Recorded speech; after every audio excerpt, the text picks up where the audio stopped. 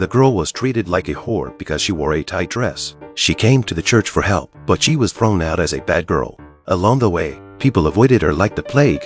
No one would help her. She managed to find a phone booth. She made a call to her agent, but he thought she was a liar. To get to the trailer park as quickly as possible, she stole a bicycle from the side of the road, but she was discovered by the bike's owner. She couldn't care less. She just got on the bike and took off. The little boy called the police and brought them after her. To avoid the police, she left her bike and hid in a massage parlor. She hid and lost the police in the massage parlor. She ran all the way to the trailer park. She tried to cross the highway to the trailer park, but the police found her. But for the sake of her dream, she rushed out regardless of everything. She hid next to the trailer and slipped into the trailer park. But then she realized her wallet had been stolen. After a brief moment of despair, she started the car and sprinted out the door, but she got stuck at the last minute by the closed gate. Fortunately, Gordon and her friends found her after they couldn't reach her.